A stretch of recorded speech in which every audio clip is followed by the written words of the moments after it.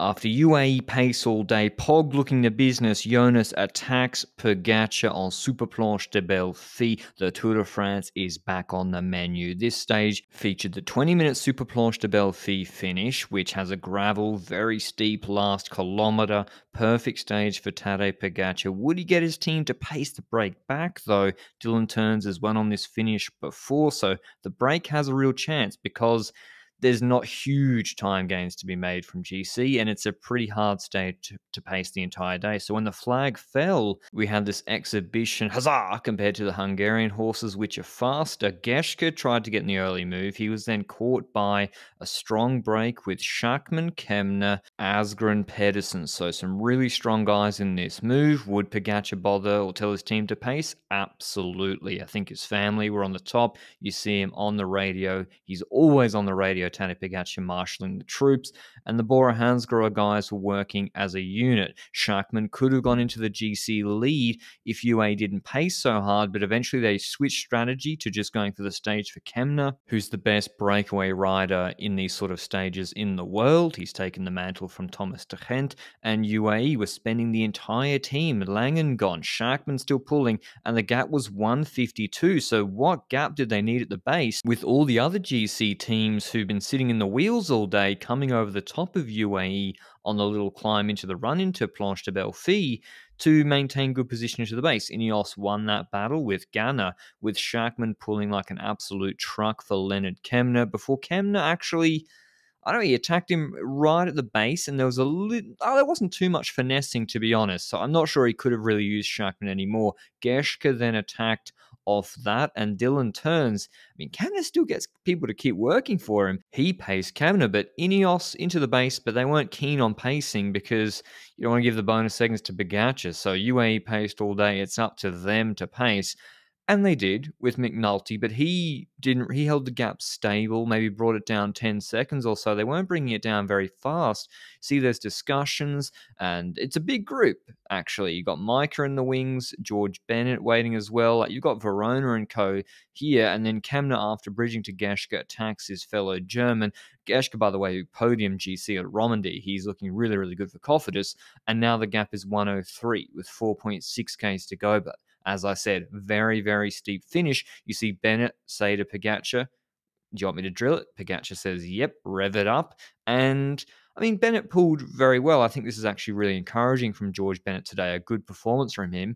It was actually Micah who was a little bit less than I expected, but we have Thomas and Yates at the front, Vlasov dropping with 3.6 Ks to go, whether his Swiss COVID infection or bad preparation affected him, or the crash yesterday, I'm not sure. We have Danny Martinez at the back. Pidcock was looking good, but Vlasov would lose 90 seconds on a 20-minute climb today, whilst George Bennett was pacing. So really good from Bennett, but it was going to be a close run thing because UAE struggled to control this break. 1,900 meters to go. We finally have Rafa Micah on the front with Stora, I think, pacing for David Gaudu. We have Mars there. Roglic is looking good with Koos and Jonas, and Kruijswijk, he was just staying in the bunch. He didn't really need to do too much. Could Micah actually make a dent in this Kemner gap because it's undulating Planche de Belfi. It's very, very steep. You see Kemner on a 16% section here, then it flattens out completely for 500 meters, and then it kicks up again to like 17-20% pinches on gravel,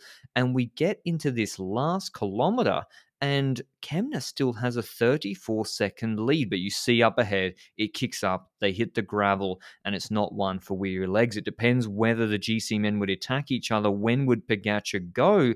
Because the group is still 10 or 12 deep here, and Micah finishes his pull at the base of the gravel, and somewhat curiously, almost like it was the plan for Pogacar to attack right here, says, here you go. That was I thought a little bit strange. Pogacar does get a gap, which Yates and Thomas kind of let the wheel go, and Jonas reacts very quickly to Pogacar's wheel, but it was odd. I've never seen Pogacar have a gap like that and then not keep going with the attack. I've actually not seen him before really ride defensively on the front like this. Like Ardennes and Portet last year, he didn't. He just attacked over and over and over again, and eventually they went to the sprint. But here, he was pacing to me almost like he wanted it to just go to the sprint finish and winding it up. And here you got Roglic, Jonas on his wheel. Thomas and Yates have lost the wheel. Martinez is going to lose 50 seconds. Bardet doing a really good job, but Leonard Kamna, the final 250 meters, killed him with this Jonas Vingegaard attack on the 17% gravel,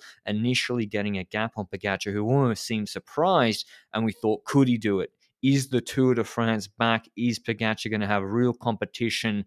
But maybe Jonas went a little bit too early. Maybe closing that Pogacar gap at the base cost him, because the Slovenian in the saddle reeled the slender Dane back in, beating him once again in what was a fantastic head-to-head battle on the Super Planche de Belfi. Back-to-back stage wins for Pogacar, another 10 bonus seconds, but this time only 4 gained on Jonas, who was second. Roglic would finish third of the GC guys, only 12 seconds down, but he said he's in a lot of pain for that injury. But it seems weird to say after he wins another stage, this result makes me feel like the Tour is going to be a lot closer run battle than we think it is. It is not over yet. Pogacar taking the stage ahead of Jonas, Roglic, Kemna unlucky to be fourth, Thomas losing 14th, fifth, Gaudu 6th, Enric Mas on 21 seconds, Bardet on 21, 8th, Yates 29, Kuss 41, and Martinez would lose about 45 too, as well as Vlasov 90 seconds. Pogacar extends his lead in the yellow jersey to 35 seconds over Vingegaard.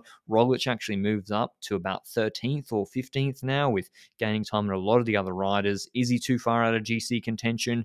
Should he be used as a second threat? I don't know. It will depend on his condition, obviously. Hope you enjoyed the video. Another win for Pog, but reasons for optimism. Tomorrow's looking like a break stage or maybe a reduced bunch sprint. I'm not sure. Depend on the team's motivations, and I'll see you with the recap of that tomorrow. Ciao.